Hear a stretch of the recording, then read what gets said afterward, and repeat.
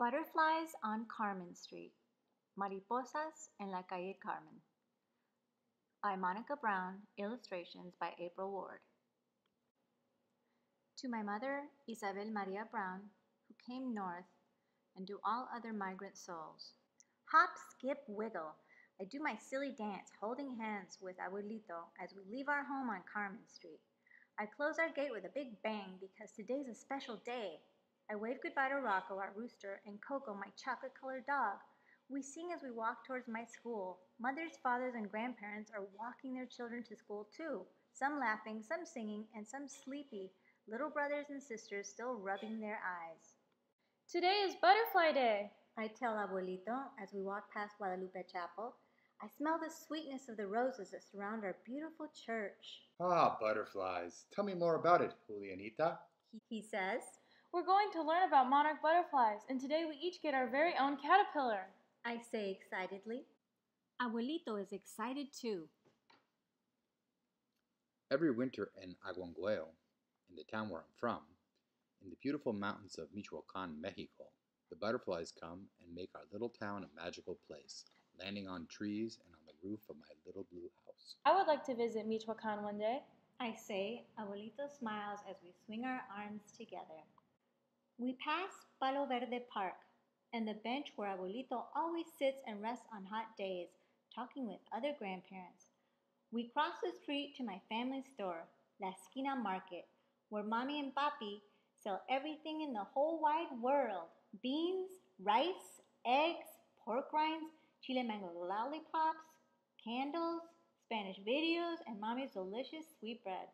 I smile and wave to Mommy and Papi, who have been working since before Rocco's Cook-a-Doodle-Doo. I am extra happy today, and they know why. I do a few more skips down the street, and we are finally at the big red brick building, my school, Kennedy Elementary. Abuelito gives me a kiss on the forehead, and then I tromp up the stairs to my class. My best friend Isabela Garcia catches up to me. Julianita, today is Butterfly Day, She says. I cannot wait, I reply. When class begins, our teacher, Miss Rodriguez, tells us all about the monarch butterfly. Its beautiful black and orange wings remind me of a tiger.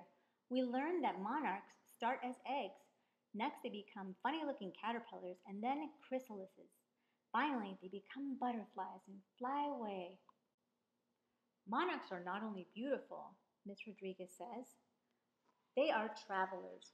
Every winter, monarchs from Canada and the United States fly thousands of miles south. They spend the winter in the warm parts of Mexico, feeding on the leaves of trees. I raise my hand. Miss Rodriguez, my grandfather is from Michoacan and he has seen the butterflies. How wonderful, says Miss Rodriguez with a smile.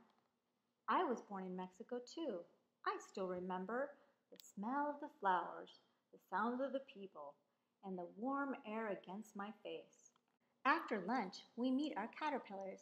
I bring out the caterpillar house that Mommy helped me make with milkweed and twigs inside a jar. Isabella's jar is decorated with stickers and pink ribbons. My caterpillar is very wiggly.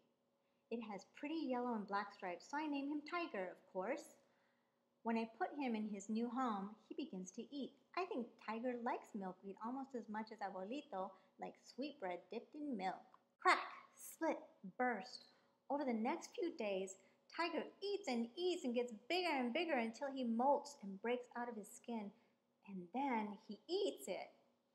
One day, Tiger begins spinning a chrysalis and attaches to one of the twigs Mommy and I put in his home. Soon, everyone's caterpillars have turned into beautiful green sparkly chrysalises. Now, Miss Rodriguez lets us take our butterflies home. Then comes the hard part. Waiting, waiting, and waiting. To help me get to sleep each night, Abuelito tells me about the butterflies in his beloved Mexico.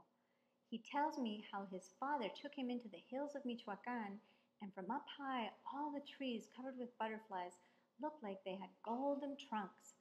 Abuelito promises that one day he will take me to Aguangueo to see the monarch butterflies, the golden trees, and the little blue house where he grew up. Tiger will love Mexico. I know, and so will I. I fall asleep thinking about Tiger flying off to the winter in Mexico. I take Tiger with me everywhere I go, to Palo Verde Park, La Esquina Market, and down the street to Isabella's house. Sometimes I just put Tiger in my bike basket and we go for a ride, enjoying the sounds and smells of Carmen Street. I even imagine as the wind is blowing through my hair that I am a butterfly flying over rooftops and landing on top of Abuelito's house in Mexico. Back at home, I notice the chrysalis is starting to change. When I squint my eyes, I can see the outline of wings. Each night I place Tiger on my windowsill and watch and wait. Finally, one Saturday morning, I wake up and check on Tiger. I yell. It's happening! Tiger is coming out of his chrysalis. I watch Tiger all day and I think he watches me too. Abuelito said, It's time to let Tiger go, Julianita. I don't want to say goodbye. What if Tiger gets lost? How will he find his way? I ask. Julianita, Abuelito says. Tiger knows the way to Mexico because it's in his heart. Together we carry Tiger's butterfly house into the backyard. I look one last time at Tiger and then let him go free. Up he goes, catching a breeze and flying away.